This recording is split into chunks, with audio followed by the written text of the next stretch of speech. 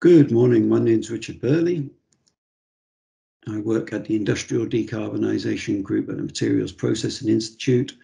My work focuses on industrial decarbonisation, fuel and energy switching, SME development, prototype design, development, testing and installation.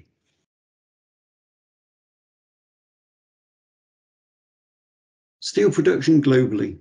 New steel produces approximately 1.35 billion tonnes per year. Recycled steel is approximately 0.45 billion tonnes per year, amounting to 1.8 billion tonnes per year of steel produced. Steel is potentially 100% recyclable, and the steel industry produces approximately 7 to 9% of the global CO2 emissions, with an average of 1.7 tonnes of CO2 per tonne of steel. That figure is slightly flexible depending upon where you go for your information. Emissions from an EAF can be as low as 0.4 tonnes of CO2 equivalent per tonne of hot metal. And the total EAF route accounts for 29% of global steel production. Predicted steel and emissions constraints. So, million tonnes of CO2 produced, approximately 2,800 million tonnes of CO2 is produced as of 2015. As of 2050, that needs to be reduced to 400 to 600 million tonnes of CO2. If we look at how much steel we actually produce, currently we produce 1,600 million tonnes, or now 1,800 million tonnes. By 2050, that's anticipated to be as high as 2,500 million tonnes. This would give us an equated CO2 reduction required of approximately 90% compared to the 2015 figures. Therefore, to form part of the emissions reduction strategy, DRI and EAF route will be integral. Emissions factors for steel production. If we look at the blast furnace and the basic oxygen furnace route, then we can see that equates to approximately 2 tonnes of CO2 per tonne of steel produced. If we go down the DRI EAF route using coal, then we actually increase our tonnes of CO2 per tonne of hot metal to 2.4. However, once we switch to natural gas DRI, then that drops to 1.4 tonnes of CO2 per tonne of hot metal. And if we use scrap, EAF and only electricity, then that drops further down to 0.4 tonnes of CO2 per tonne of hot metal, giving us the global average of 1.7 tonnes of CO2 per tonne of hot metal. Energy demands for an EAF per tonne of hot metal. In the middle, we can see the basic oxygen furnace, and in green, we can see the electric arc furnaces.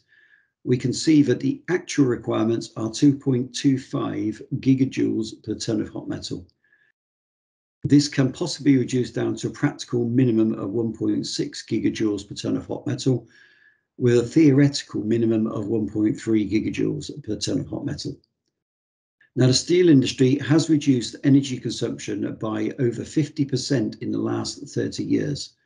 However, more low-lying hanging fruit are more difficult to come by.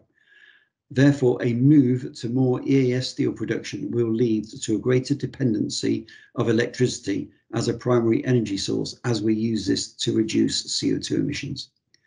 Electricity is more expensive than gas or coal as an energy source, and a guaranteed consistent supply would be required to run EAF.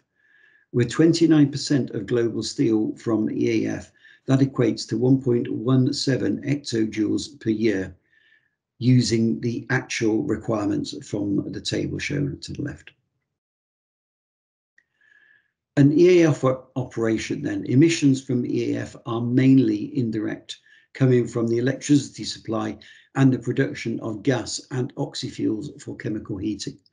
Although there are direct emissions from the carbon electrodes, equating to between 1 and 5 kilograms per tonne of hot metal, oxidation of carbon in the feedstock, and some carbon for carburization.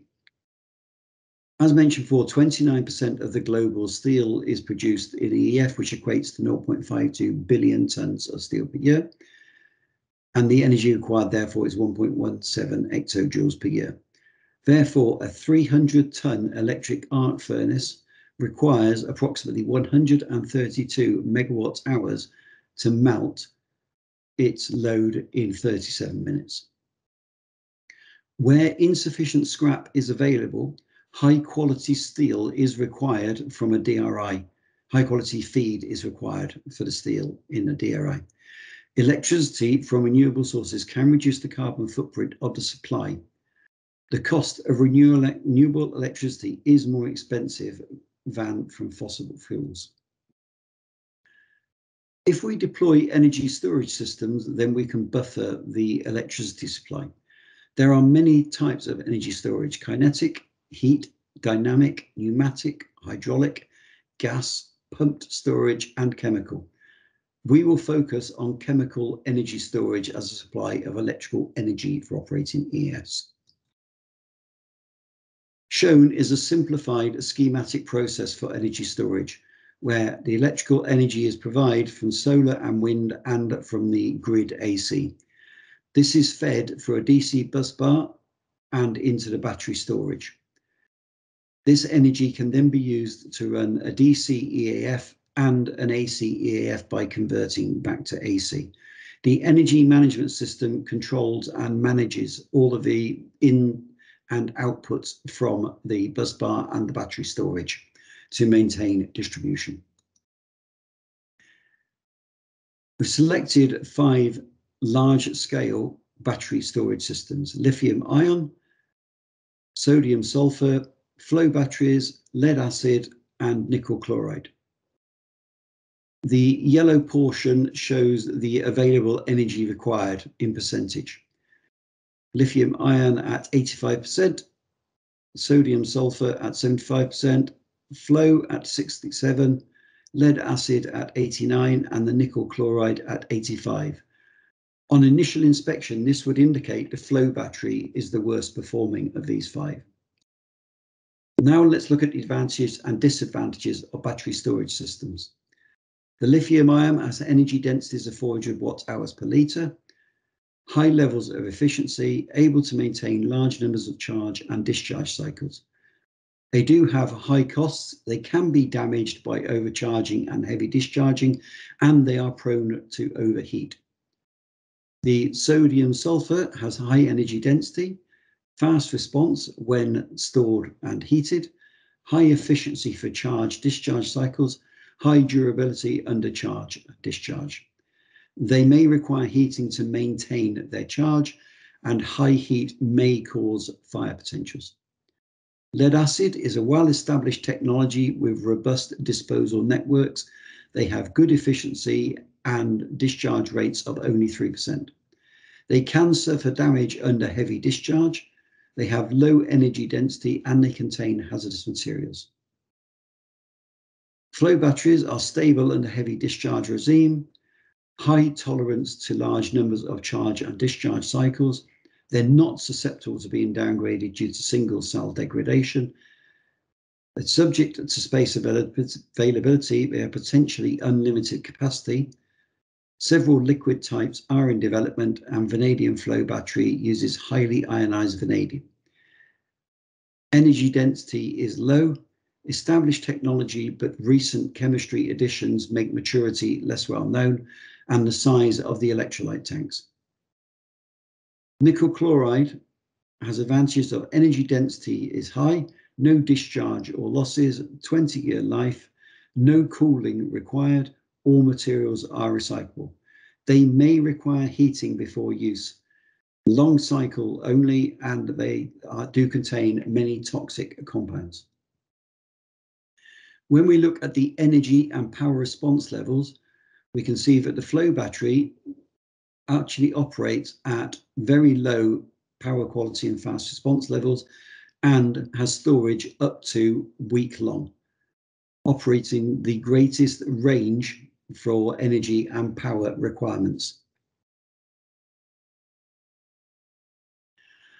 The principal operation of a V-flow battery is that vanadium flow batteries are containerized systems where the storage capacity can be increased by simply using larger containers of electrolyte. For vehicle-borne, this is not that useful, but for land-borne industry, this may well provide an ideal opportunity. The electrolyte is non-flammable. The electrical current is generated and stored in electron valences of the V2 and V3 ions. The energy is released from the movement of electrons from the V4 and V5 ions. Hydrogen is passed through the ionic membrane. New membrane types are being developed for redox flow batteries. Light oxide graphene, highly oxidized graphene, and bacterial cellulose nanofibers. The standard type in use at the moment is Nafion 212.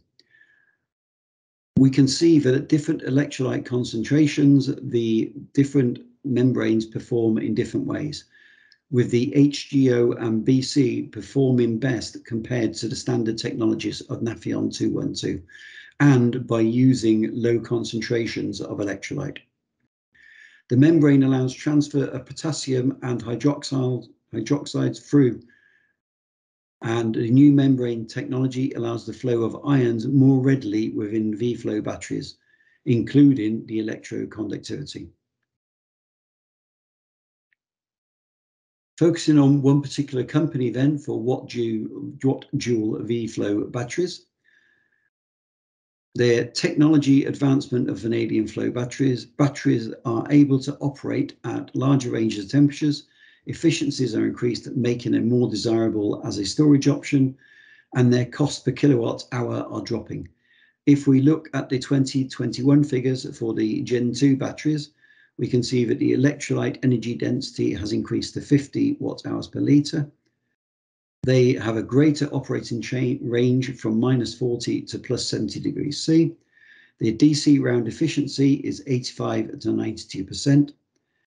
And we can see that their DC system capital costs have dropped down to $150 per kilowatt hour.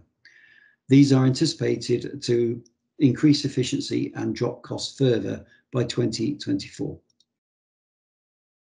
Distribution of battery systems globally then. The largest system currently being manufactured is in Florida at 409 megawatts, producing 900 megawatt hours of battery storage. Most systems are rated on the 4-hour storage system. In the UK, there is 13.5 gigawatts of battery storage, with a further 1.3 gigawatts ready to deploy, and a further 12.2 gigawatts in planning or in the proposal stages. The Intergen Gateway will become the largest single storage system in the world at 1.3 gigawatt hours, which is due to start construction in 2022 using lithium-ion battery storage. A proposed further site of 350 megawatt hours is also in planning for Spalding. These systems will be used against domestic loading and power balancing with peak load frequency stabilization. None of these systems as yet are deployed for industrial purposes. If we look at the levelized cost, we can see that the vanadium flow battery performs relatively well at 467 euros per kilowatt hour, with lithium ion at 795, sodium sulfur at 298, which is the best performing on cost basis, and the lead acid at 618.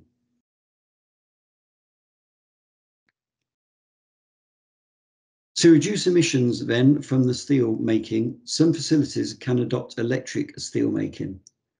There are several energy storage systems that could be employed to store energy for conversion to electricity and consequently used for powering electricity steel making. Battery storage would involve less conversion steps and reduce the need for energy losses during conversion compared to many of the mechanical systems. Many systems of battery storage are available, with systems involving lithium ion, lead acid, flow, sodium sulfur, and nickel chloride systems. The flow battery does offer the best fast response times, power durability, adaptability for increased power, and longer life with no cell degradation. Thank you very much for allowing me to present today, and I think we have time for some questions.